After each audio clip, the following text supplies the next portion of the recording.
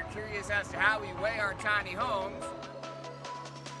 Alright, Decathlon Tiny Homes. This is where we weigh our homes.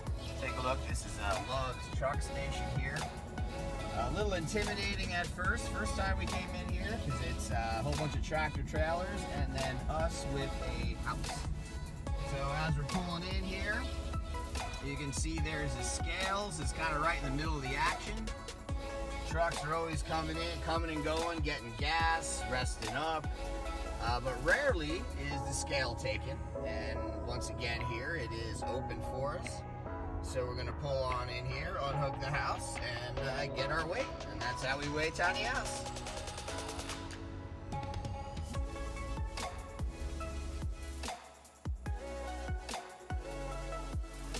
A sea of truckers here at Love's.